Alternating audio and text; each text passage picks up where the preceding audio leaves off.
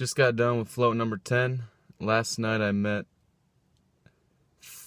someone, and his high school coach, his assistant, used to be a star at the high school I went to, Caledonia. So 1997, that was when Caledonia won its basketball state championship, and I was like 6 years old at the time, 6 or 7.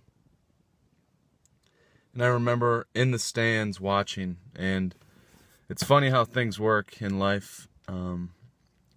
At 6 years old, I didn't know exactly what a mentor was. I didn't know what that word was. I didn't know even what that meant, but I knew that when I looked at this particular person, for whatever reason, I looked up to him because he was a dominant force on the basketball court. He was huge, muscular, was just physically dominating on the court. That person was Andy Foster. 6'7". He played at Northern State under Don Meyer, but that was the assistant coach that this guy that I met. So that being said, my origin story, kind of like what I think about from time to time, is why do I want to inspire?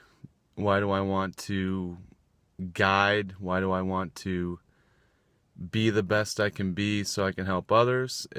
A lot of it stems from that moment of looking at him, because I remember thinking like he was some magical superhero, like he just could do whatever he wanted, physically on that court.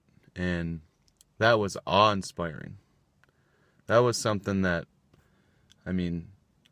I would tell my mom, and she would tell you too.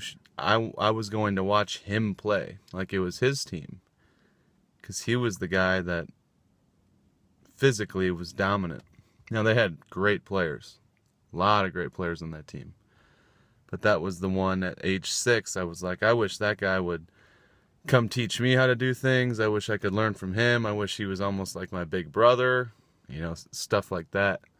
I've never really said this to anybody except last night when I was talking to those people. Great people. I'm just not naming them, which is fine. But yeah, that's kind of the origin story of where it all started for me as far as my journey to becoming a leader, a coach, a mentor. That moment, I can remember exactly where I was in the old high school. I can remember at the state game where I was, and that's, all that stuff is great to reflect on, because if I felt like that as a little kid, looking up to somebody, that might happen with me, and I might not even know it, because this is the first time. It's not like I've told Andy Foster that that happened. And so you don't know who you're inspiring. You don't know who you're possibly impacting. And sometimes it's just insane. It's just crazy how the world works. How I met that person last night, and they're like, yeah, he would love to hear that. But it's like anybody would love to hear that. So that's what got me on today, talking about that. For me, it's powerful because that's something I can physically feel and go back in my mind when I was that little kid. And growing up, as I had a great family. The mental part of my growing up part was very, insecure, not really liking my body. I was chubbier, scared to take my shirt off when we played shirts and skins. But I remember back when I was 6, like I felt like, man, when I get older, I want to be able to help some people out, because I never got that from someone that I looked up to like that. I thought, like, that's what I'm going to do.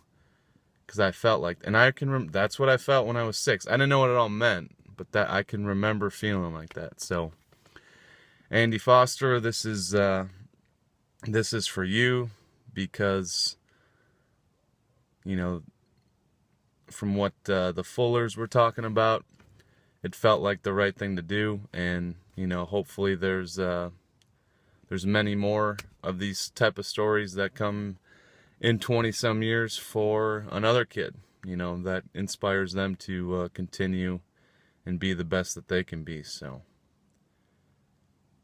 this world is beautiful, life is beautiful, and you just got to look for the opportunities. So that's my little spiel. Coach G, I'm out.